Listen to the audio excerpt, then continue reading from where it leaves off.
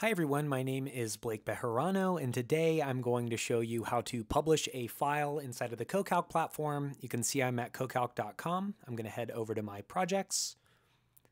Now I can select the project that I'd like to work inside of, and I'm going to select my example project.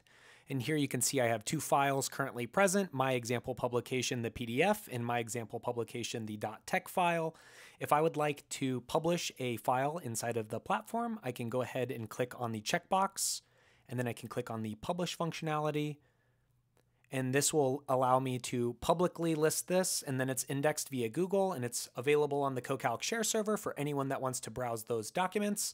Or you can have it public and unlisted, send someone that URL link, and then they'll have access to that particular file. And then by default, of course, you have private, so only collaborators that you explicitly add to your CoCalc project have access to that file. But this is a quick tip and trick on using the CoCalc UI. Please like, subscribe, and follow for more, and I will see you next time. Thanks again.